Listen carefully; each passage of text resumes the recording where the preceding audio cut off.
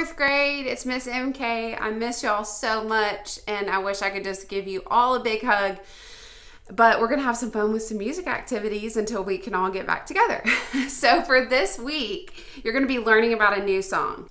So what I want you to do is talk to one of your parents or call one of your grandparents or an aunt or an uncle that's older than you. And I want you to ask them who their favorite musical artist was when they were around the same age as you are now.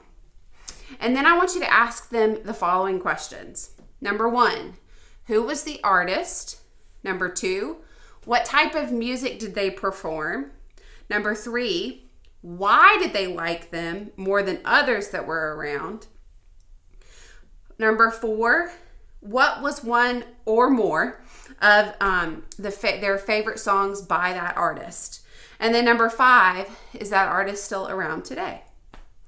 So I want you also to listen to one of the songs that they mentioned.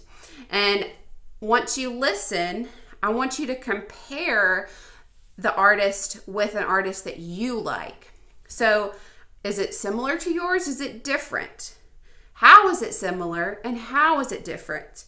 And then do you think that popular music today is different from it was years ago? And why do you think that? So those are your questions, and that's your activity for this week. You can either type up your answers or write them down and get them to your teacher. I love you guys, and I'll see you again in a video on Thursday.